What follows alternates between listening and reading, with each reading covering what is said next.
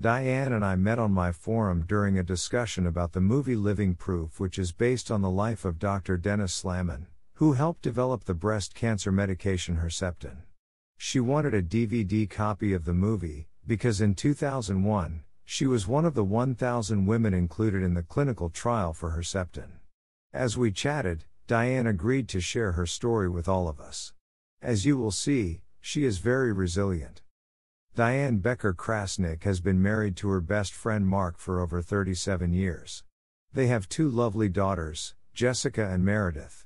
Diane and Mark currently live in St. Thomas in the U.S. Virgin Islands, USVI, where Diane is a cantorial soloist and licensed wedding officiant.